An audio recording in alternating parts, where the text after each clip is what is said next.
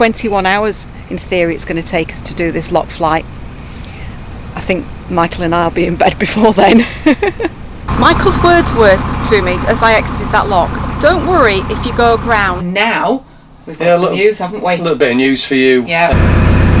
Where are we? Do you know? I'm just checking you know. We're in Wigan. Wigan. The home of a really nice band that we like, the Lathams, or the Lathams. So yeah, we've got a couple of locks to do. First one's with the anti-vandal key, and then yeah, queuing up at the start of the Wigan flight. 21 locks, which we're going to hope to do tomorrow in the pouring rain, so it should be fun. Yeah, they've been closed for 5 weeks, but they're opening again tomorrow morning. Whoop, whoop. So yeah, we're here, ready and waiting. Well, waiting. Whether we're ready or not, that's a different question. We're going to get very, very wet, aren't we? Absolutely drowned tomorrow. Maybe, maybe not. We'll see. Yeah. No such thing as bad weather, remember, it's bad clothing, and we've got all the right gear. We were just saying, it's about 2 weeks since we've done any locks, because the Bridgewater didn't have any locks, and they've got anti-vandal key, so I'm going to have to figure out what to do. Oh, wish me luck. So these are really different locks. I've got one of these in addition to our normal key that we have. This is an anti-vandal key, and I've just figured out what to do. It's really easy. So this bit here, when it's locked in place, puts a little bolt against here, so you can't turn that. So to unlock it, which I'm going to show you on the other lock, you put your anti-vandal key in there and turn it, and when I turn it, and pops out like that. So I'm going to go and do the other one now. So if I put the windlass on here and try and turn it, as you see, you'll just see that there is stopping the mechanism from operating. So the idea is that I use this anti-vandal key, I pop it in here, and as I turn that, watch what happens down there. Right there, it pops out, and that there pops out. So now when I put my windlass on here, it will turn, it will freely turn. So I can wind the paddle up as normal. What confused us was, we've got all these padlocks here. Don't know what those padlocks are. I think it's probably to stop somebody stealing the mechanism. So yeah, so that's going up as you'd normally expect there. You'll also notice we've got this chain attached to the lock arm, and I think I wind that now, and then it allows the lock gate, me to open the lock gate and close the lock gate. So I'm going to give that a whirl as well. So this is a whole new little episode of how we use locks here.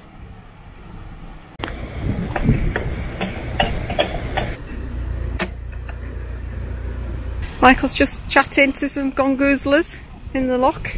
There's anti-vandal on both the ground and the gate paddles, and I suppose the trick is you've got to remember to lock it all back up again when you leave. So yeah, so that's just an extra tick you need to put in the box on doing these locks. And I think the Wigan flight that we're going to be doing hopefully in the morning is going to be the same. Yeah, so just extra things for the brain to think about, which is good.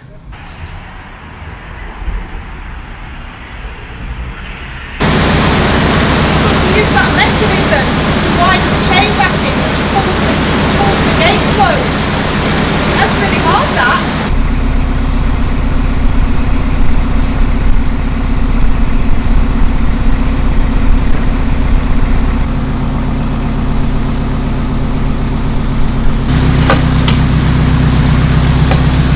Trying to get the anti-vandal open.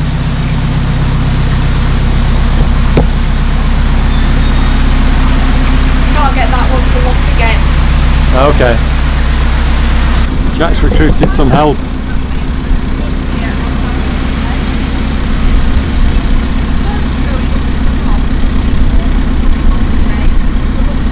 You're explaining to that little girl what goes on with the lock. Just walking past with her mum. I always like to tell children how the locks work if they're interested. It's part of our history in this country, isn't it? So it's important that they know a little bit about that.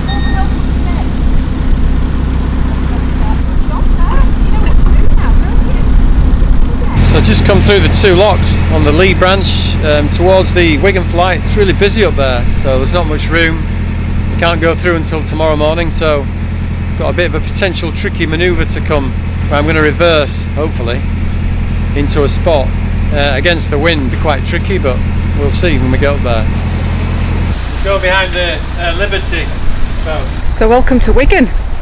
This is Wigan town centre.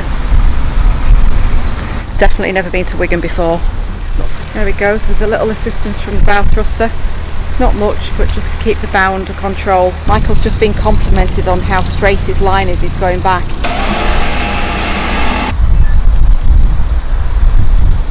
Yeah, reverse. Just a mixture of bow thruster and reverse, bit of forward. Yeah, we're here now. All good. Ready for the morning. Welcome to Wigan. Welcome to Wigan. Home of the Lathams. Yeah, and Wigan Pier. Wigan Pier. Wigan Pier's that way.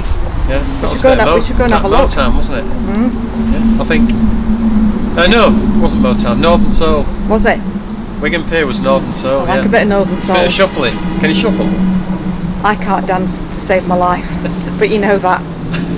I used to be able to. You've got some moves. I think I'd fall over now if I tried those moves. Bit of Northern Soul. They used to put talc on the floor, didn't they, so they could all that. Yeah, did they? No, we can do that later. Maybe on the quayside here. Does anybody have talc anymore? I think it's actually been banned. Is it? Yeah, I think because of the substances in it. No. Yeah. I used to use loads of it. If you know about talc, let us know. Right, anyway, we've arrived. Let's talk about talcum powder. We've moored successfully in Wigan, just before the flight of locks, and I've just coming down to have a look at the first lock, which we would be going through if we were going to Liverpool. And that down there is the route to Liverpool. But obviously we're not going to Liverpool. We were going to go to Liverpool because the Wigan flight was closed and there was no real idea of when it was going to be reopened, because there was a damaged sill and there was a sinkhole on one of the locks, or two of the locks further up the flight. So they obviously closed the flight, and they said it was going to be a number of weeks before they were going to get the repairs done and get it back open. So we thought, well, we'll go to Liverpool. Anyway, plans change so many times when you're on a narrowboat, because obviously, you know, closures happen, damages to the locks happen, all sorts of things happen, and the CRT have to close sections to do repairs and things. So we must have made plans, I don't know how many times, to go one way, then the other way, then change it all around again. Anyway, we were going to go to Liverpool, but we're not now. But this is the first lock, if we were going to Liverpool, that we'd come through. It's 9 o'clock. It's been absolutely throwing it down all night. It's so wet out there. Wish us luck. That's all I've got to say. Wigan flight in the rain. Here we come. Waterproofs are going on, as you see, and yeah, we've got some lunch made. We've got a flask of tea made, and we're going out. Morning again. There's not going to be too much camera work going on today, as you can probably see the weather. I'm just walking up to the first lock to see what's happening. There are boats going through. Yeah, so so Michael's cast off on his own and he's just coming through now, and we're just going to moor up here directly in front of me. What I should say, apart from looking at Bobby Dazzler again, this is going to be fun because it looks like we're going through the locks on our own without another boat. Yeah, what can I say? I'm just going to maybe knock on these two boats here and see if there's anybody around, but everybody's telling me that there isn't. Just when we thought we were going to have to do the whole flight of 21 locks on our own, there's another boat coming. Yay! I'm so excited. Oh, that's going to make life so much easier. I think there's two people on it. Yes, there is. It's perfect. Yes, I've just let the captain know as well. He's just waving them through. Yeah. Michael looking like a drowned rat already.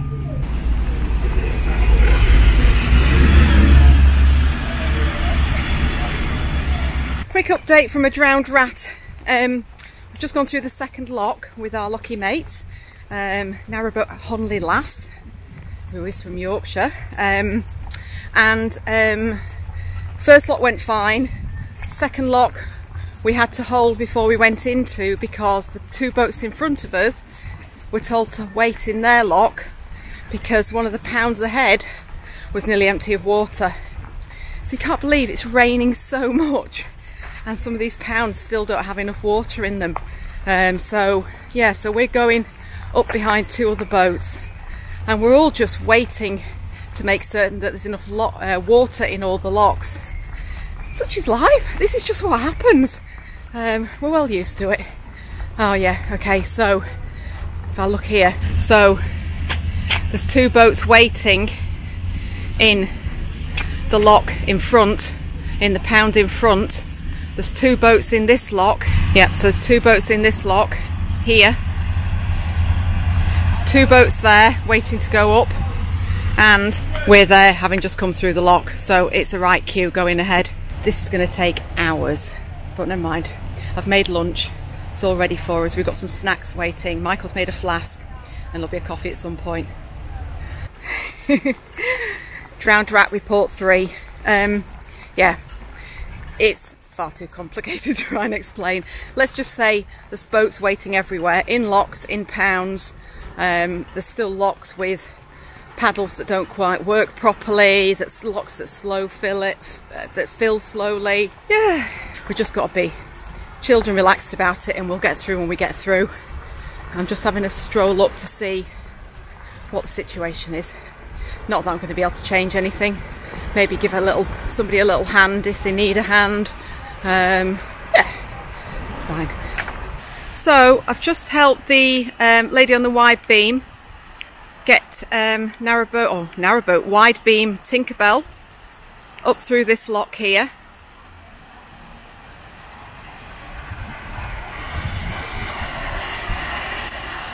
The two boats in the lock below us are waiting to exit that lock, and they'll only come and exit the lock once I've opened these gates.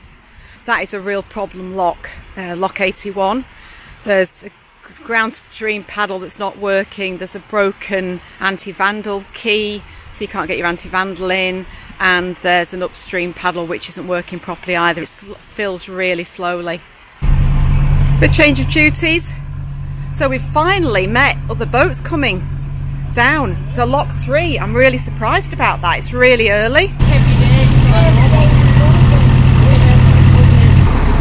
So first boats crossed in the third lock from the bottom. Michael's doing his locky duties, and then we're going to have to hold in the pound here, waiting for the boats that have just gone up in front of us to go out of that lock. So probably going to have to come alongside, I think. Big smile on my face because I've had my coffee, or coffees. Apologies for the look. It's not good. It stopped raining, but it absolutely threw it down for the first part of the flight. Well, the first 3 locks of the flight. Yeah, so it's taken us 2 3/4 hours to do 3 locks. You normally do 3 locks in an hour. So it's going to be 7ish by the time we finish, I think. Watch this space. That's the 4th lock. I've no idea what's happening. I'm not certain if this is the one that fills really slowly. There's lots of chatting going on up there, that's the one thing I do know. Oh, I think the boats in front of us are still going up in the lock. Yeah, this is going to be a while. If anybody can tell me how to make waterproofs look attractive, then please do comment below. Tips greatly received. Michael's sat down now, so it's all ground to a halt, that's all I can say. Completely. Oh, hang on, incoming Michael, just a second. Yes?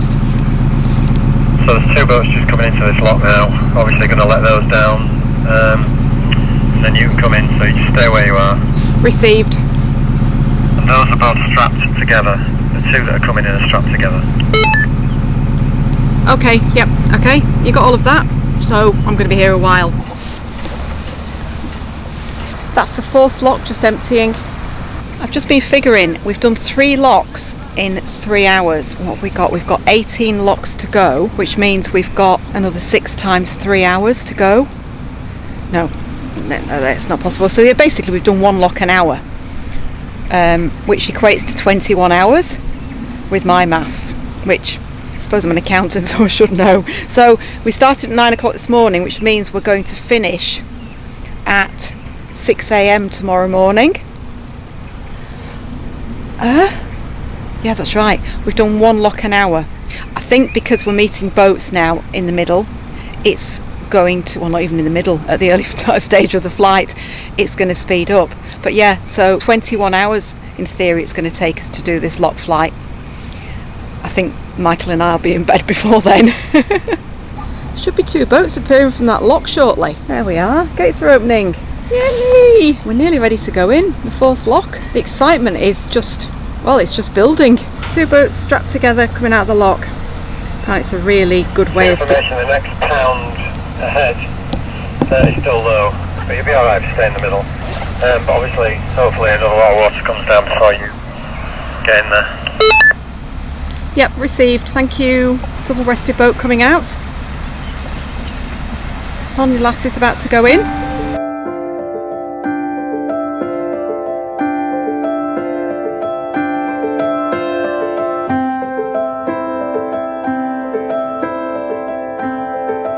Back. It's been up to the next lock and worked out what's going to happen. There's 2 boats coming out of there. This is the pound that's really shallow, so we're going to go single file through the lock, and the boats coming out of the lock, oops, the boats coming out of the lock ahead of us are going to come single file as well.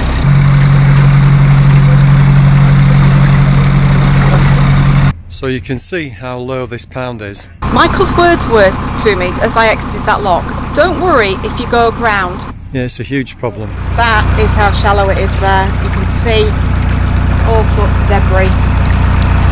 Yeah, that's really, really shallow. We'll let some water through. I don't want to go aground. I'm not worried though. I'm actually not worried. Can you believe it? Yeah, I'm not worried. Such is life. Here they come. Yeah, single filed. I also noticed there's a huge bywash right before that lock, so I just need to be prepared to be pushed really hard from the starboard side. Yeah, they're both through. Excellent. So we've just got to get into this next lock. And that's the massive bywash I'm talking about there. Should be okay. I need to go over towards it, I think.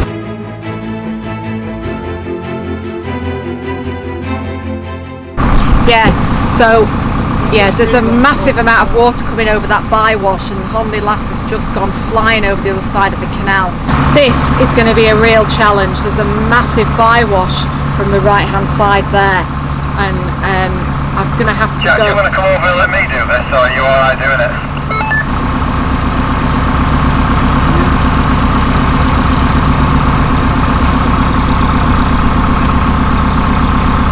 Go on, swap it. Bless. She's in. And she's in the middle of the lock now.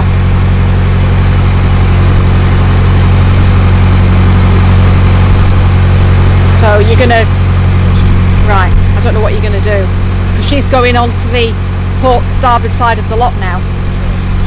Right. Yeah, don't crash into the back of her. Alright, right. I think we're in. Oh my god.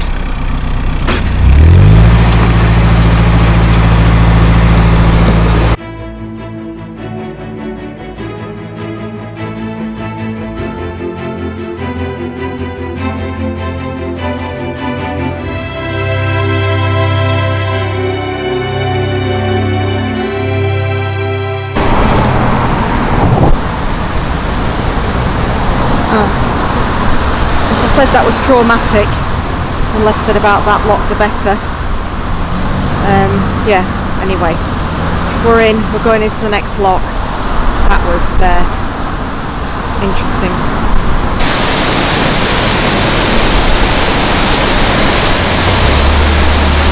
We made it, the boat coming into the lock.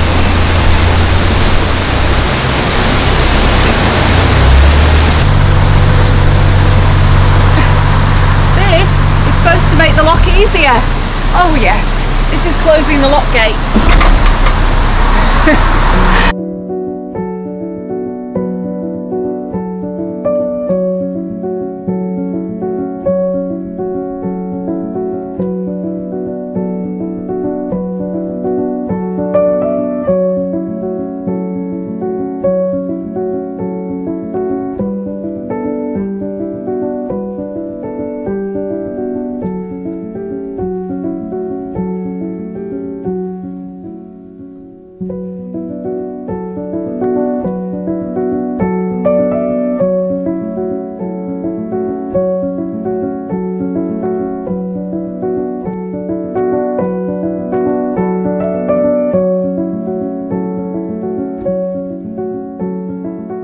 So I think we're just coming into the first of the two locks where there was the problem.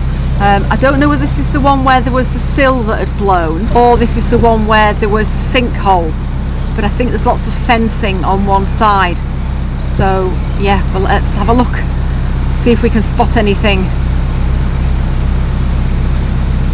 I'll just let Narrowboat on the last go in first and get settled before I go in. So this pound I'm going through now is where the sinkhole was.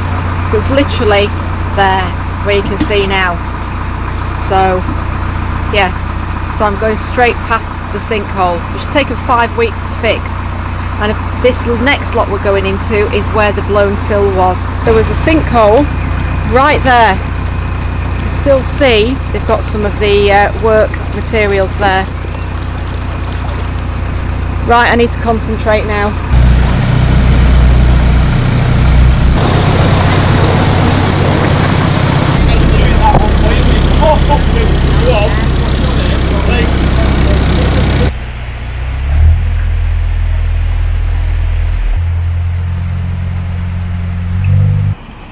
This is a bit of a deeper lock, this one.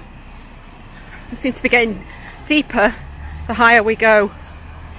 I just say my feet are soaking wet.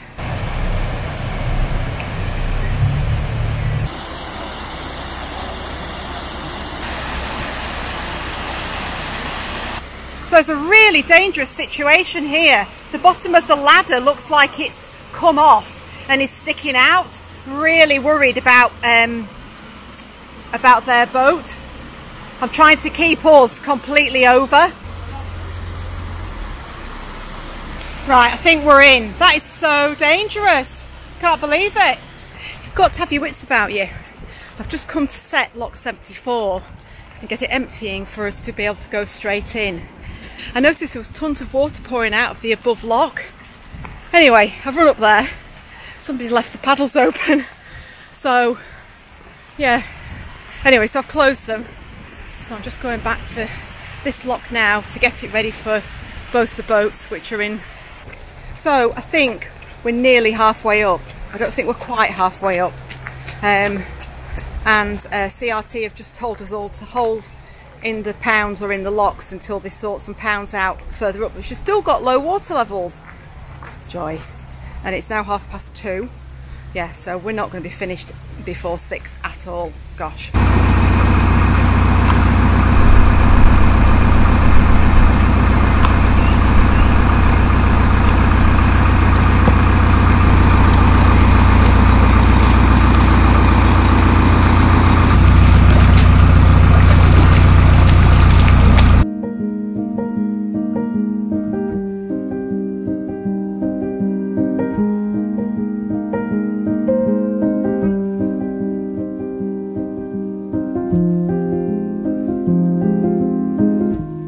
That up there is the last lock. Yes!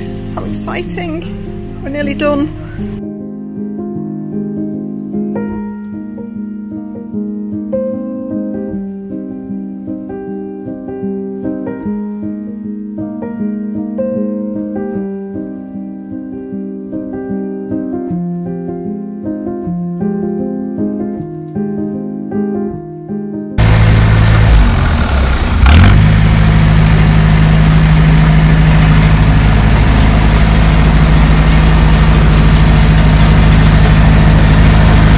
Michael's working very, very hard. So we've got to say a massive, massive thank you to Lee on the right there in the blue, who's helped us tremendously come up this flight of locks in the last sort of 7 or 8 locks. Incredible, brilliant. Couldn't have done it without him.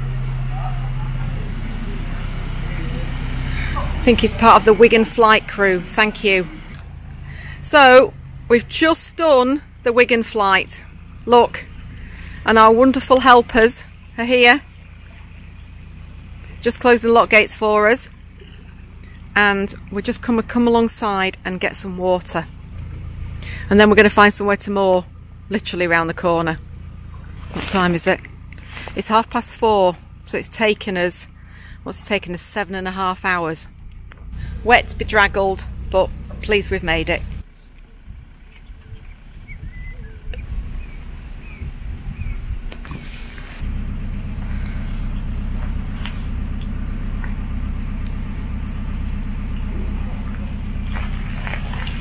We've made it, so we're just looking for somewhere to moor now. But I think everybody's got the same idea, because everybody's shattered. That was really hard work, that. I'm certain we'll unpack it over a gin and tonic very shortly. Yeah, everybody's just coming alongside, taking the next space that's available.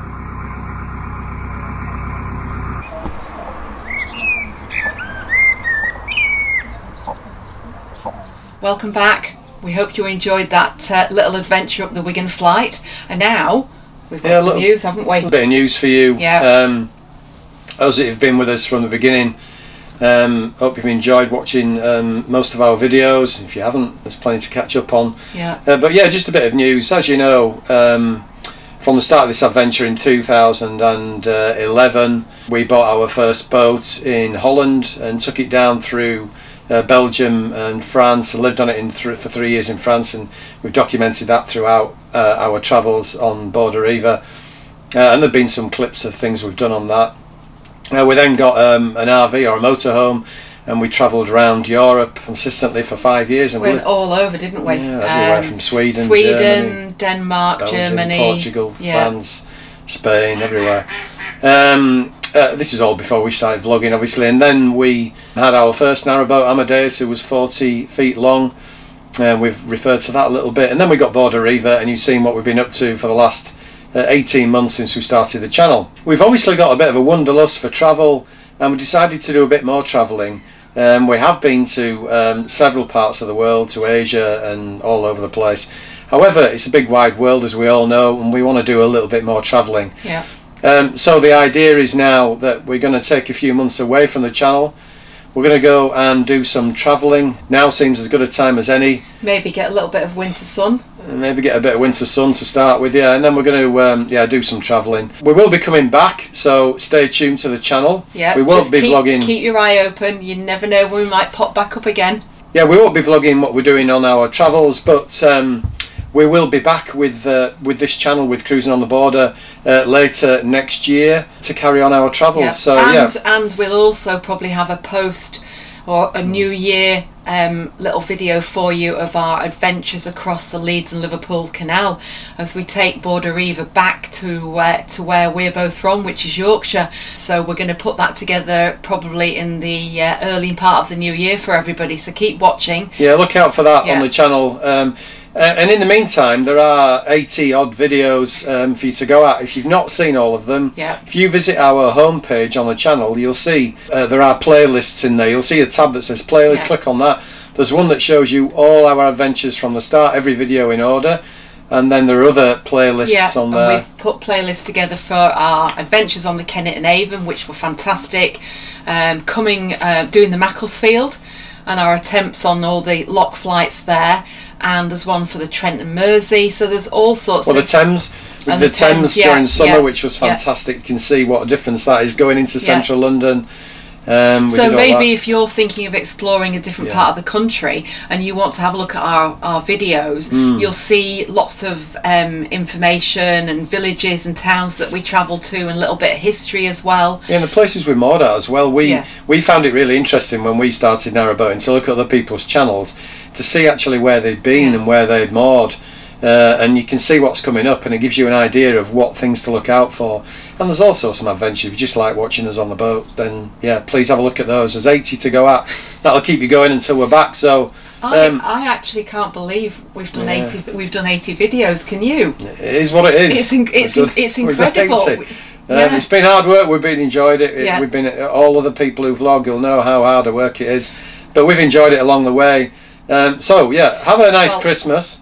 Yeah, have a nice, but we also, before we say have a nice Christmas, we probably ought to say thank you to everybody that supported us, everybody that subscribed and watched all the videos, and all the fantastic comments that we've received, because we've answered every single one personally. And all our regular viewers, you all know who you are. Yeah, thank you. We have a community now that talk to us, that tell us, and still leave us comments, let us know what you're up to. Everybody, I'm not going to mention everybody by name, but there's too many of you, but those of you that are our regular core of viewers, you'll know who you are. And thanks to if you've only ever watched one of our videos, then please have a look back at the rest, and thank you to all of you that have watched and spent time watching them. I know one thing that surprised me is just how many different places across the world people watch us from, far-flung places, and we hear lots of lovely stories in the comments about what's happening in their different areas and locations, and a little bit of history and things, and it's just fantastic. So thank you ever so much. Yeah, and keep dropping us comments, and have a nice Christmas, good New Year. Keep watching the channel, enjoy the rest of our footage. If you've not seen all the videos, crack on with those, and keep watching the channel. Look out for us when we come back, and we'll see you in the new year. Yes. I've got one final thank you. You know my love, and some people would call it an addiction, of coffee. Thank you to every single person that's bought us a coffee. We so appreciate it. And yeah, my coffee addiction, as some people call it, will carry on. Carry on. We're going to take a coffee addiction across the world, so you can guarantee wherever we go they'll be selling coffee. So enjoy Christmas and New Year, and we'll see you in the New Year. Keep watching. See you soon, everybody. See you soon. Bye. When we wake, hear the birds and see the sun.